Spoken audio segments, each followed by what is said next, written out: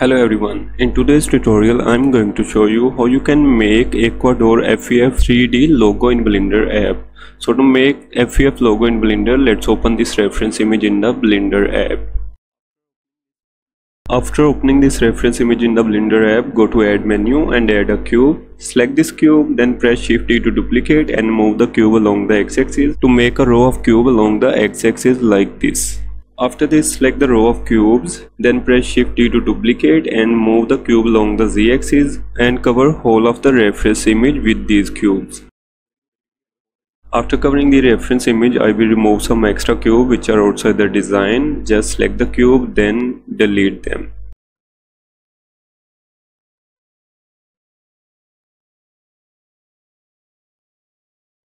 After removing extra cube which are outside the design, you can see the view of the design.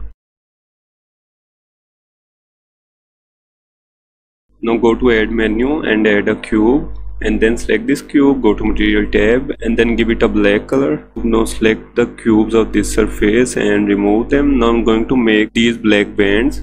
For this, remove some cubes and spare some cubes like this to make bands. After making all these black bands, once again I will go to the add menu and add a cube, then go to material tab and give it a yellow color like this. Now select the yellow cube. Now I'm going to make this yellow surface. For this, I will select all the cubes of this surface, click on link material to give them yellow color. After making this yellow surface, once again go to add menu and add a cube, then go to material tab and I will give it a blue color. Now I will make this blue surface. For this, select the cubes and click on link material to give them blue color. After making this surface, once again go to add menu, add a cube, then go to material tab and give it a red color like this. Then select this red cube and then select the surface cubes like this and click on link material to give them red color. In this way I will make this red surface.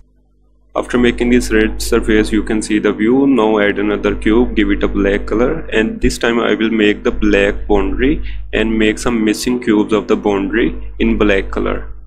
Select the cube, press Shift D to duplicate and move them along the x-axis.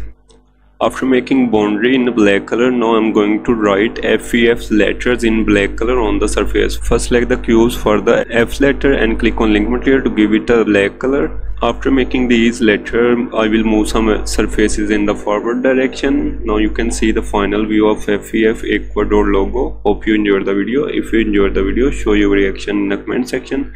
And if you want our services, connect us on the LinkedIn. See you in the next video. Bye bye.